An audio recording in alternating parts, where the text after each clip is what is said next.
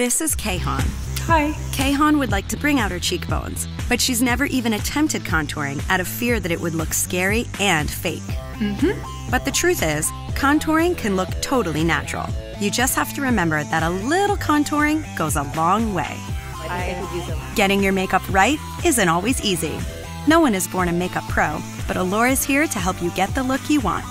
You've got questions? We've got answers. This is Allure's Beauty Basics.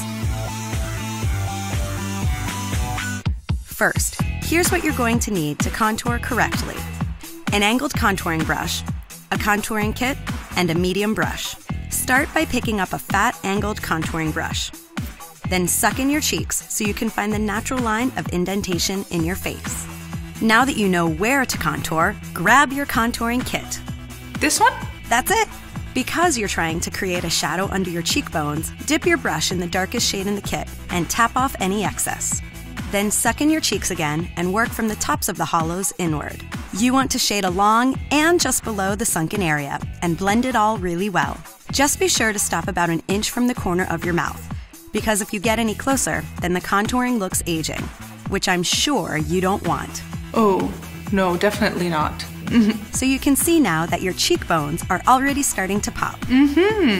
Next, you're going to dust the light, shimmery highlighting shade across the tops of your cheekbones. It's going to help balance the look and bring out your bone structure even more. Over here? Right there. Using a medium-sized brush, dab the highlighter over the tops of your cheekbones. The only thing that's missing is actual color. And we'll get that by adding some blush to the apples of your cheeks. Oh, look at that. Wonderful.